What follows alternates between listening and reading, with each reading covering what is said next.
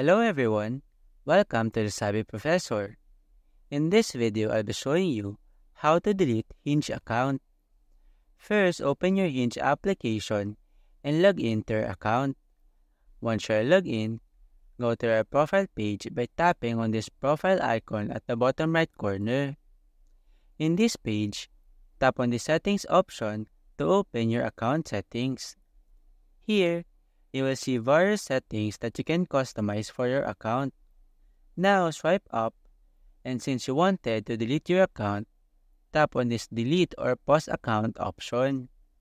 In this window, select the reason why you want to delete your account. Here, you are given an option to just pause your account instead of deleting it.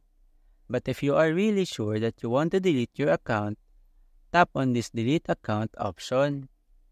Hinge may prompt you for final confirmation to ensure that you are really closing your profile for good.